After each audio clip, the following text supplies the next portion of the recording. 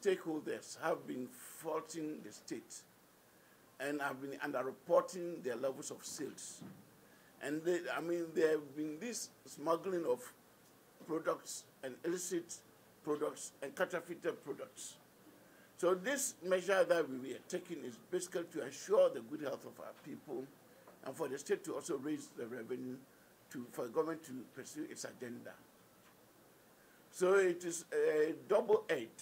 One, to raise additional revenue, and two, to curb the infiltration of smuggled, illicit, and counterfeited products dominating the market. And so, on August 31st, the Honorable Deputy Minister already launched the whole process on this excise tax stamp. The Minister of Finance himself launched the program, 31st of August. And we gave timelines for implementation. And today is the first day. We are going to enforce point of sale aspect of the excise tax stamp. And we've called you here to be part of the process, going out there to see how far people are implementing the thing. We have not deferred any process. Today is the effective day for point of sale implementation. And so we are going to go out there and do that. And so we want to thank you for coming to be with us to help us build the country and make the country a better place, where there's greater accountability, where the goods being sold on the market are properly accounted for, and then they are of the quality and of the sense that it matters.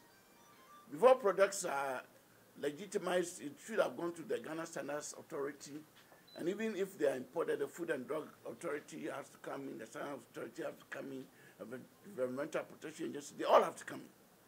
It's to ensure the goods that our people consume are of good nature. It's very disheartening to be hearing of the development of these kidney problems, which have become paramount in the country. People with labor challenges.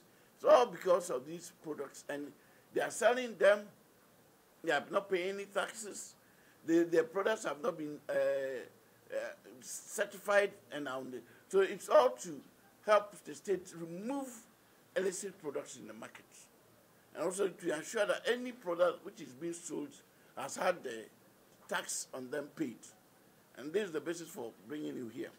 The government and then the Ministry of Finance and the Ghana Revenue Authority is resolved that excise should contribute its fair share of revenue.